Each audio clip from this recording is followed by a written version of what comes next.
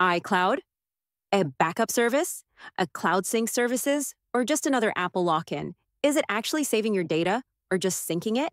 Most people don't really know how it works. But if you're using iCloud the wrong way, you could be wasting storage, losing money, and even putting your personal data at risk. In this video, you'll finally understand iCloud like never before.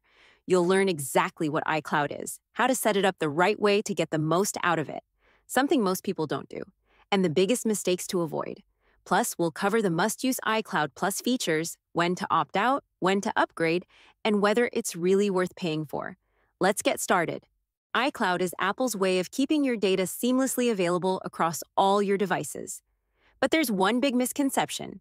iCloud is not a traditional backup. Instead, it's a sync service, meaning any changes you make on one device instantly apply everywhere else. Think of iCloud as a giant storage locker. Your devices don't store all the data themselves. Instead, they act as windows looking into iCloud. This means your photos, contacts, notes, and files are stored in iCloud and can be accessed from any device or even a web browser at iCloud.com.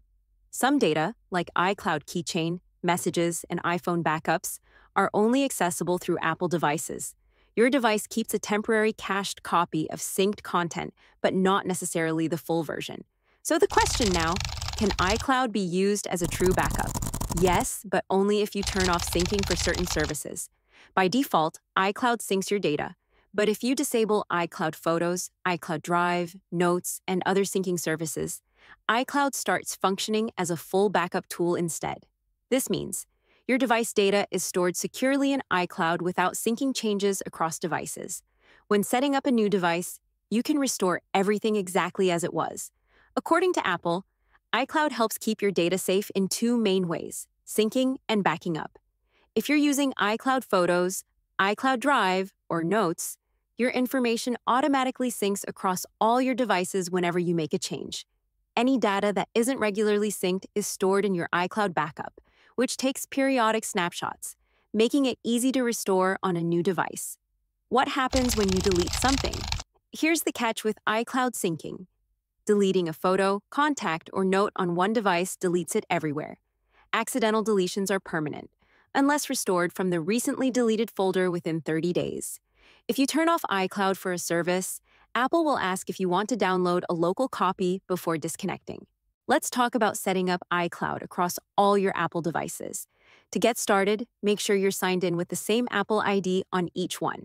That's the key to keeping everything in sync. Once you're signed in, you can choose which apps and features you want to sync to iCloud. On your iPhone or iPad, open Settings, tap on your name, then select iCloud. From here, you'll see a list of apps and features. Tap any of them and turn on Sync this device. If you want to see more, just tap See All, then toggle on anything else you'd like to sync. All right, now let's slow down for a second, because this next part trips a lot of people up. iCloud Photos. When you turn on iCloud Photos, every change you make, like deleting, editing, or adding new photos, happens across all your devices. Deleted a photo on your iPhone, it goes to Recently Deleted and stays there for 30 days before being permanently removed. Now, here's a smart feature: Optimize iPhone Storage. This is on by default when you sync photos with iCloud. Let's say you have 100 gigabytes of photos. Instead of filling up your iPhone, it saves space by keeping smaller, lightweight versions on your device. The full resolution originals stay safely stored in iCloud. Need the high-quality version? Just tap the photo. It downloads in seconds, ready to use. If you ever see Sync paused, don't worry. Just tap Sync now. Also, make sure low power mode is off and you're connected to Wi-Fi or cellular. To check your sync status, go into the Photos app, tap your profile picture in the top right, and you'll see it right there. Now, if you're thinking about turning iCloud Photos off on one of your devices, remember, it stops syncing new content, and that device won't get photo updates from the cloud anymore. So before you do that, be sure to select Download and Keep Originals. That way, you won't lose any full-res files stored in the cloud. In brief, if you want to turn sync on or off for your content, Open Settings, tap your name at the top, then go to iCloud. From there, toggle the switch next to the content you want to manage. If you're turning sync off, your iPhone will ask if you want to delete from this device or keep a copy. Make sure to choose the option that works best for you. Now let's talk about iCloud Backup. iCloud Backup includes all the information and settings stored on your device that aren't already synced to iCloud apps like Photos, Notes, or Contacts. To check or enable it, go to the iCloud page in Settings and tap iCloud Backup. Then turn on Backup this device to enable automatic backups.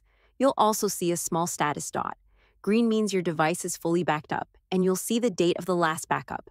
Orange means the backup is paused. Gray means your device hasn't been backed up yet.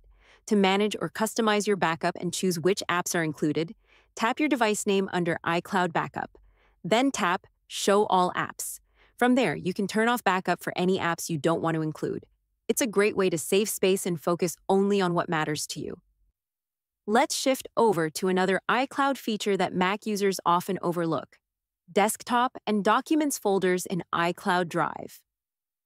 When you turn this on, your Mac's Desktop and Documents folders are uploaded to iCloud. That means you can access those files from any device: iPhone, iPad, or even from iCloud.com. It's convenient, yes, but it also takes up iCloud storage, and if you delete something from your Mac, it's gone from iCloud too. Here's how to turn this feature on or off. Step 1.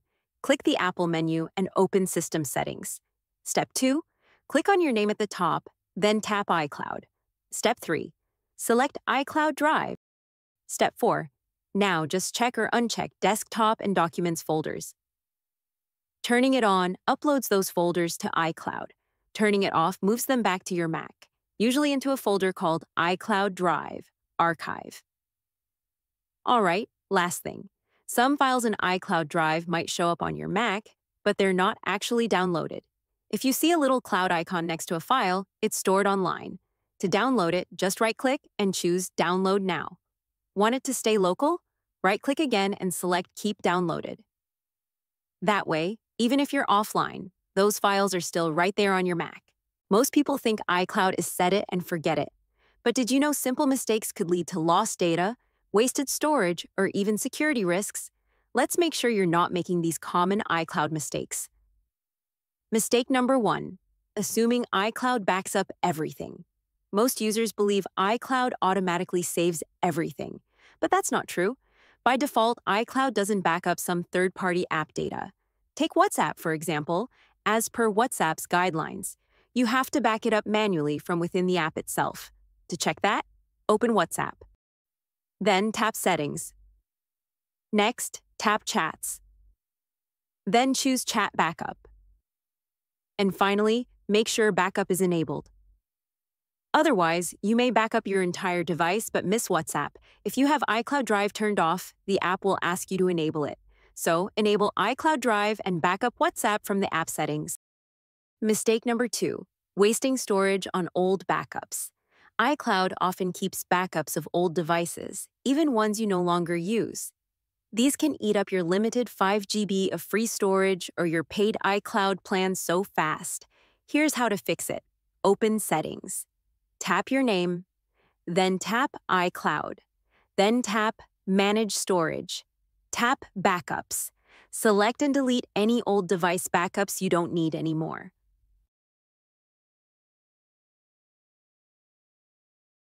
Mistake number 3, not managing iCloud storage efficiently. Letting iCloud fill up with junk files slows everything down. Common culprits: downloads from Safari, old documents, and duplicates across devices. Here's how to fix it. Open the Files app.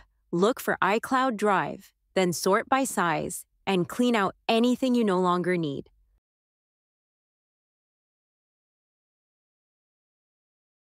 Also, go to Settings, tap your name, then tap iCloud, then choose Photos, then tap Manage Storage. Tap Review Photos and Videos. You'll see duplicates, old screenshots, and more. Again, clean out anything you no longer need. Mistake number 4, not verifying Find My iPhone. If Find My iPhone is turned off, you won't be able to track your device if it's lost or stolen. Even worse, If you sell your phone without disabling it, the new owner won't be able to activate it. Here's how to fix it. Open Settings.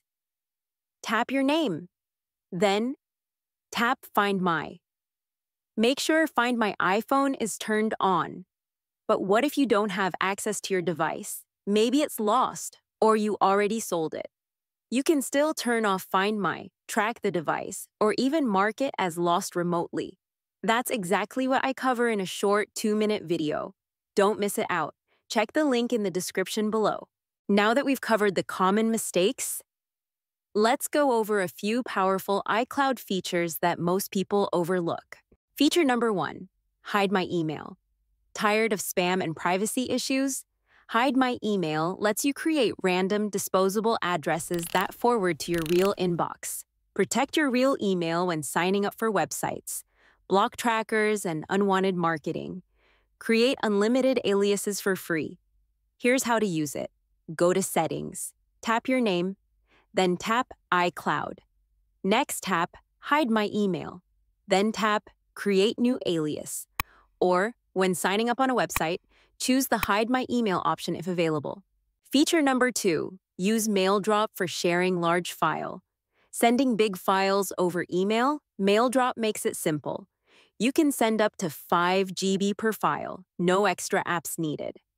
Works directly inside Apple Mail. Sends a download link instead of attaching the file. The recipient doesn't need an iCloud account. Here's how it works. Just attach a large file in the Mail app. MailDrop activates automatically when the file size exceeds the standard limit. Feature number 3, iCloud Private Relay.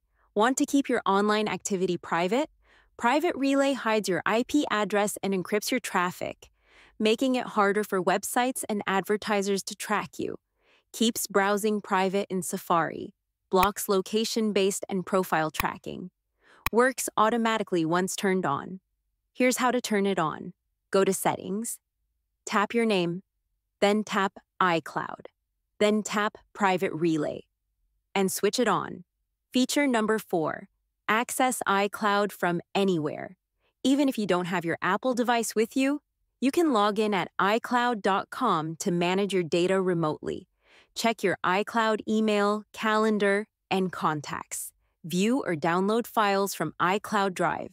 Use Find My iPhone to locate or erase lost devices. Try it now.